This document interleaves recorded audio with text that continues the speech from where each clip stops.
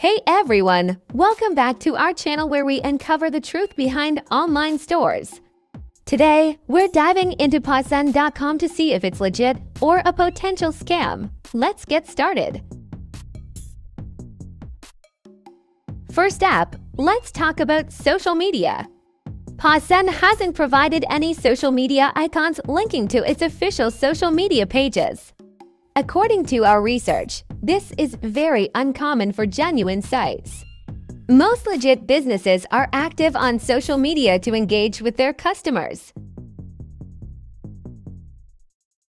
Next, if you check the Contact Us page of Pasen, you'll notice there's no contact phone number or address listed. This is another red flag. Most reputable online stores provide these details to build trust with their customers. The absence of such information is definitely suspicious.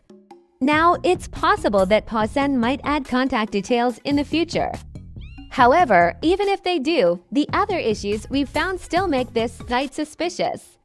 Changing contact details is a tactic often used by scam sites to avoid detection. Let's talk about the discounts. Pasen has listed its products at incredibly heavy discount rates. As shown in the screenshot, these discounts seem too good to be true. We've found multiple scam sites offering similar unbelievable discounts to lure in customers.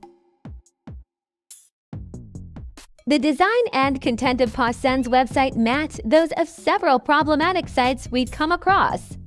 This lack of originality and uniqueness is another warning sign that something might be off.